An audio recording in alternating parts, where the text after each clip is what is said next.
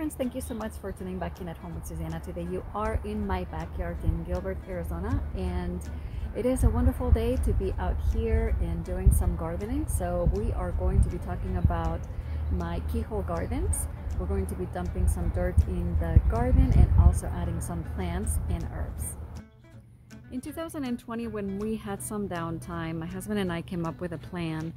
I designed and he built this twin keyhole gardens, and the concept behind it is that in the center section you create an area where you drop all your compostables like vegetable scraps, fruit scraps, some like egg cartons, eggshells. Like I wash the eggshells so I don't attract other pests, I guess. And as it all breaks down, it feeds the rest of the garden. So it has worked really well the last 3 years. Today we ended up buying some additional dirt at Costco, and I will show you that in just a moment. We do need to replenish it because the dirt went down quite a bit in the last 3 years, and we do have some irrigation that we installed, and it's already popping up because there's not enough dirt.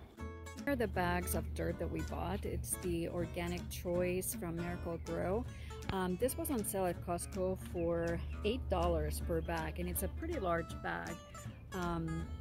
It's 50 quarts per bag, so that's not bad. I'm not sure how many of the bags I will be using for the one garden, but if we do have some leftovers, we will add it to the second one. This is the second keyhole garden, and this one has some stuff going on.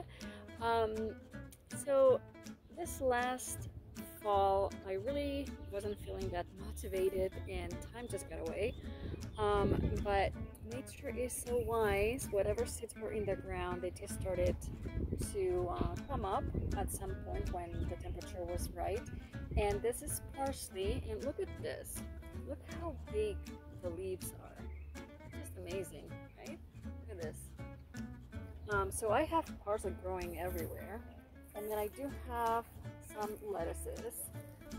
Also, it's all from last year. Whatever was on the ground, it just started growing on its own.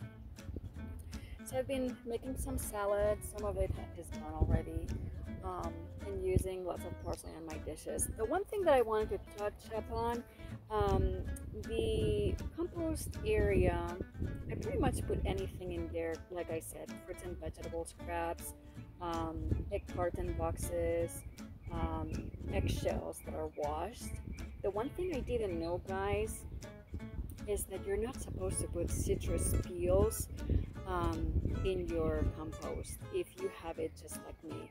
And the reason for it is because if you are trying to have worms in the dirt, which works really well for gardening, it's going to kill them. I didn't know that. I actually bought worms, and if you haven't seen my video, I'm gonna link it up for you so that you can see where I got them from and how they help the garden. But anyways, I started seeing a decline on my worm population in the dirt, and I couldn't figure out why until I read that it's not a good idea to add lemon peels or any part of the lemon to the compost. So I learned the hard way. At some point this year I will go back to the worm farm and get some more worms, and I guess I'll have to make another video for you.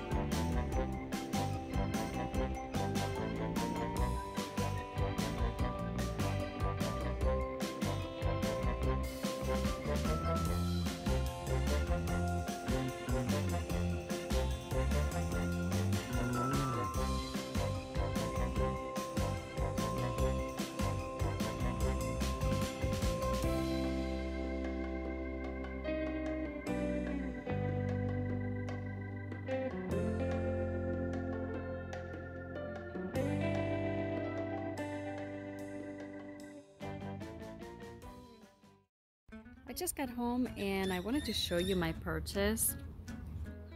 I'm pretty excited. I can't wait to have this in the garden growing again. Most years I start my plants, most of them by seed, but I got started a little late. So instead of giving up like I did in the fall, I decided I just was gonna go to my garden center and get some plants going so that I have no regrets this summer.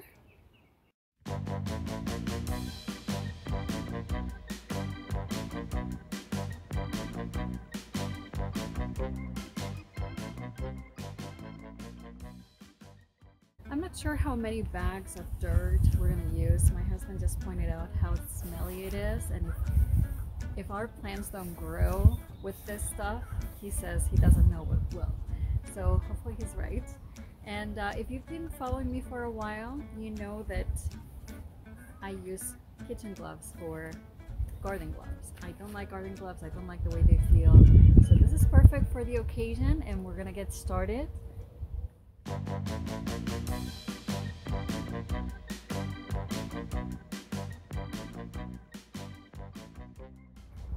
I think we're gonna need a couple more bags.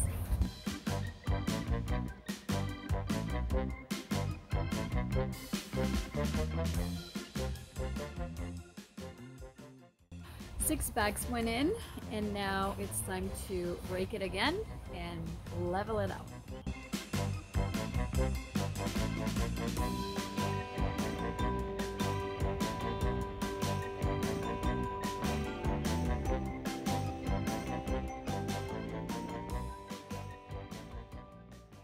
The one thing I'll say is this is so nice. I used to garden on the ground like most people, and this is so easy because you don't have to bend down. So if you suffer from backaches, this should not be much of an issue.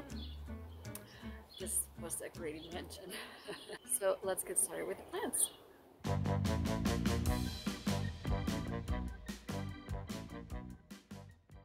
After going back and forth a few times, I decided the location of each plant, and hopefully I won't regret it later because some sites get more sun than others, especially in the summer.